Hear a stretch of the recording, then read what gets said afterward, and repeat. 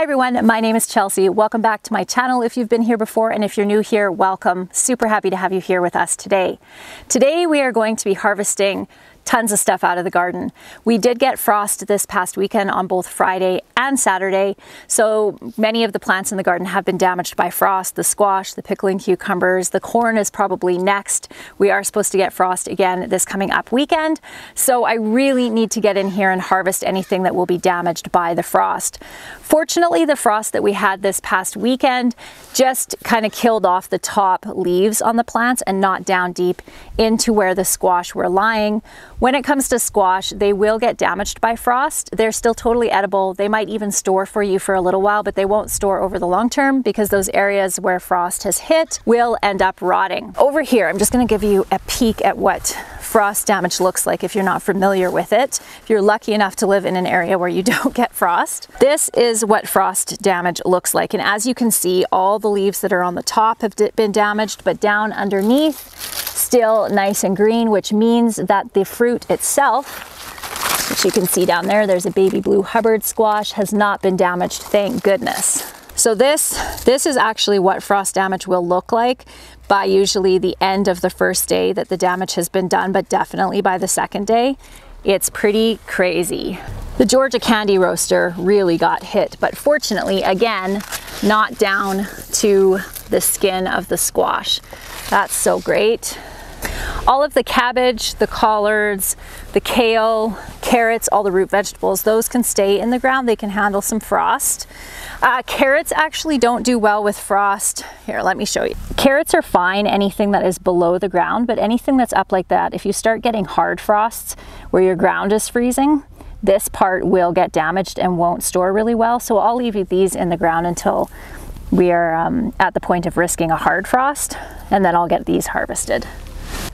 I have got to pick my cabbages. That is just going to have to happen too. So maybe we'll end up doing that today as well because they're splitting. And I don't want to get, this is fine like this because I can peel these leaves back. But if there's any major splits in it, you can still use them, but they just don't store well. Really, really, really beautiful looking cabbages this year though. This one is Copenhagen Market cabbage. This is one of my favorite cabbages to grow. I also have a few of the red acre. This one, the purple cabbages that I have won't get harvested until October. They'll get much bigger than this. You can see how this zucchini plant that's in here, it's all surrounded by other plants and it actually held up to this frost pretty well. Just a little bit on the very tips of the leaves like that. So smoky out today. We have lots of smoke blowing in from fires in Hope, in Manning Park, and then I think even some smoke blowing up from California. And then over here where the pickling cucumbers are. Is that good corn? Yeah, it's pretty good. It's sweet. Yeah. That's good. These are pickling cucumber vines and all the vines are completely toast, but the pickles themselves are still fine. So we'll go along and pick whatever it is that is left and then rip the rest of the vines out along with all of these weeds and get these beds ready for winter. The zinnia can hold up to a little bit of frost, thank goodness, because they are so beautiful. I'll be really sad when these are done. Another week or two probably. So over here is our corn patch. Oh wow, look at that. I did plant some squash in here and there is actually a squash vine growing right up. And there's even a spot. Little tiny squash, yeah. And then over here, so the frost did get in over here as well, but not nearly as bad as the other part of the garden. There's a little squash down there we'll be picking. But I did show you this in the last video, how the blackbirds had come in and munched on some of the corn in here. So we are going to pick all of this corn so I don't lose any more. It's too bad. I wish I could give it at least another couple of days, but I hate that it's planted so close together. It is close together, isn't it? Oh, look. Whoa. Yeah, I'm kind of wondering if this is the pink popcorn. No, it doesn't look like it. But then what? But I think we'll be able to save this because we'll just cut off this part. This is all yellow. Like, yeah, this yellow looks really nice. Okay, so we can just pull the whole cob off. There. Okay, we'll make a pile over here. I am so excited. Oliver just picked this. Look at that corn. It's beautiful. So cool. It's very exciting. Okay, let's get all this picked. Anything that's super small, we'll just leave, just because it's not really worth it. And then if the birds get it, then we feed the birds. And if they don't, then we'll pick it in another week. Okay. That's so pretty. This is a little buttercup squash. Isn't that cute? I did not expect to get any squash out of this patch because this patch was really damaged by frost on June 20th. And, but I do think there are a few hiding in here. I just stepped over this one and broke the stem off. When you are picking squash, try to keep the stem at least a couple of inches long for curing, but that makes me happy. These are one of my favorite squash, one of my honeybees. Hello, sweetie. Apparently the wasps, just show you over here, have also found the corn. So we're going to have to be very careful. Anywhere where the birds have peeled back the corn, the wasps are eating. Try not to stand on these beans, okay? Yeah, I know. Look at that. Ugh, that's horrible. To say that I am not a fan of the wasp would be a gross understatement. I do not mind honeybees. I do not like wasps. Or hornets. Oh, look at this. Yes, this is one of those ones. I didn't think I planted these this year. Oh, I'm so happy. Oh no. I just did the exact thing I just told you guys not to do and I broke the stem off. This is one of my favorite pumpkins. It's called a peanut pumpkin. It's super sweet. And I did not think I planted any this year. That's so awesome.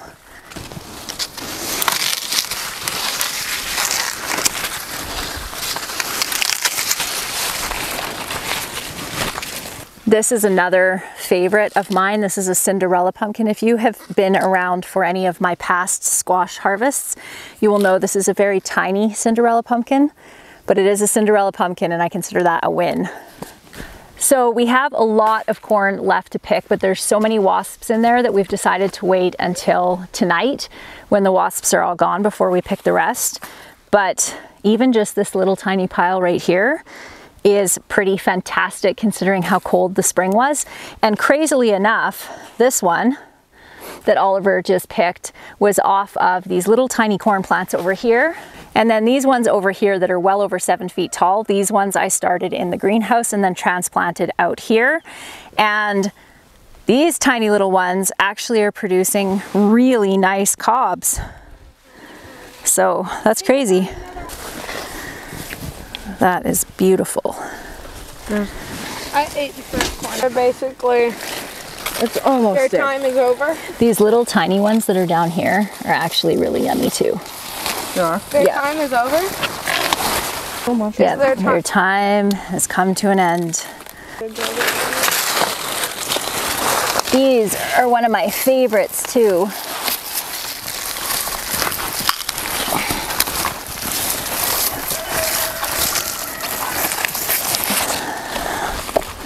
Look at that cutie, baby blue Hubbard.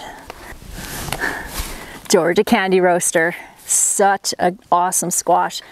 Last year I did a taste test video where I compared a bunch of different squashes and the Georgia Candy Roaster was definitely, I think it might have even been my top as far as sweetness and density of flesh. I really like to have a nice dense, not super dry, and really sweet flesh for my squash, and these ones were fantastic.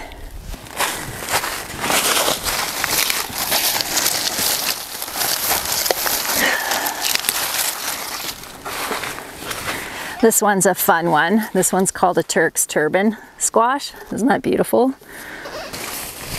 Whoa! You have a lot of squash. I do. Way more than I thought we were gonna get. These are my little sugar pumpkins. So as you can see, they are not ripe yet, but I will be able to put these in a warm, sunny window in my kitchen and these will ripen. It might even take up to a month, but they will ripen. Mom? Yes? I was like, ooh, I claim this and then look. Oh dear, it's all rotten. I do have several videos on growing squash and different varieties that I like and different harvests that we've done over the years, and I'll make sure that I make a little playlist and link that for you up here if you would like to look at that and learn about growing squash. We might get up to 1/3 of the squash that we normally get, but I consider this a huge win because, like I said, in the spring, most of the squash plants were frozen right down to just 1 or 2 little tiny leaves, and I didn't think we were going to get any. So this is pretty amazing. It's really heavy. Yeah?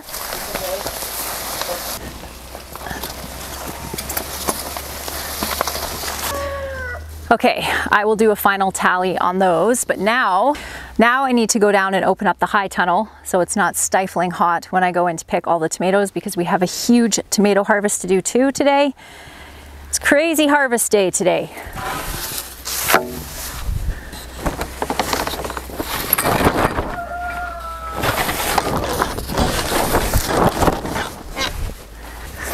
It is 110 degrees Fahrenheit in the high tunnel right now, 45 degrees Celsius. So we're gonna let that cool off before we go harvest those tomatoes. What else do I have to do? I feel like we're making some progress. So this was a little experiment. I planted some turnips about 4 weeks ago now, and look at that. So this is completely gonna change the way I grow turnips from now on. Normally the turnips that I grow in the spring for harvesting in the fall to go in the in the root cellar are huge, and when they get really big they kind of get woody. They're much better when they're smaller like this. So I am going to now start planting a crop for turnips in August for harvesting for storage, and I think that's going to work a lot better. And these greens are really delicious too. The bees are trying to get them. Oh yeah, I see that. So definitely these ones are way better, hey? The peaches and cream one? Oh, that's what it was called. Yeah, peaches and cream. That looks fantastic. That's perfect. So we'll definitely grow those ones again, hey? They look so pretty. Yeah. Pretty. All told, there's 68 squash, and I feel like that's pretty good. Where did I put my tripod? I think I left it down in the garden. So that's really not bad considering I was planning on getting exactly 0. So I'm happy with that. Just realized that I forgot my harvest bucket over here. Better bring an extra one too, just in case. Oops.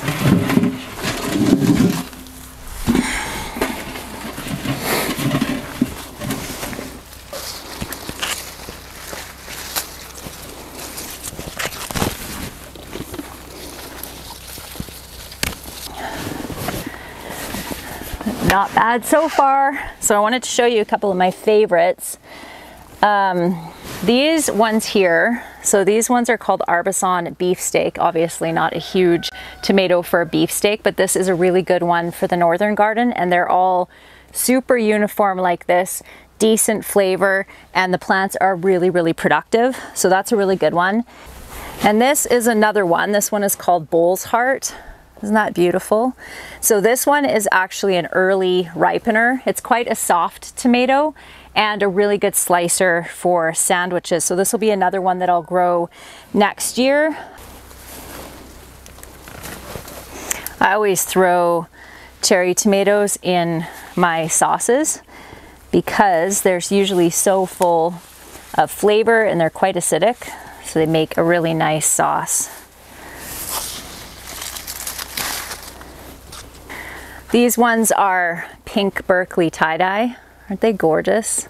These ones are from Wild Boar Farms, and they grow all kinds of kind of exotic looking tomatoes. And flavor-wise, these ones are pretty good, and they're really pretty because they're striped on the inside too. Definitely better. Okay, I think that is it. Let's just get these up onto the, up here, and then we can grab the wagon. Do you want to grab the wagon? Oh no, this one's good. You can carry it up to the house? Okay, you are stronger than me. We have this thing full of tomatoes and then the big box that Claire brought up was half tomatoes, half peppers. It's totally okay to harvest tomatoes like this in a bin like this or a big basket. Just make sure that when you get them up to the house that you do lay them out. If you're not going to be able to process them right away, 1 or 2 deep, and that's it, because otherwise the weight of the tomatoes on the top will crush and bruise your tomatoes underneath. So that is what I'm going to go up to the house and do right now.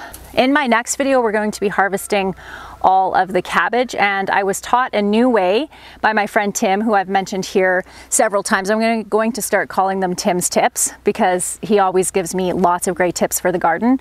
So I'm going to be sharing with you the tip that he shared with me about how to put your cabbage up in the root cellar so that they last all winter. And that will be in the next video. And then I'm also going to be showing how I preserve cabbage, both through putting them in the root cellar, canning them, and making sauerkraut out of them. So that will be a video that you can look forward to in the next, I would say, week for sure, because I have to get all of these cabbage out of the garden and into the root cellar. All right, that is it for today's video. I hope that you enjoyed it, and I will see you again in the next one. Bye. You gonna come up, honey? Let's go. Watch out for the bumblebees here, Kay, because there's lots of bumblebees on the mint.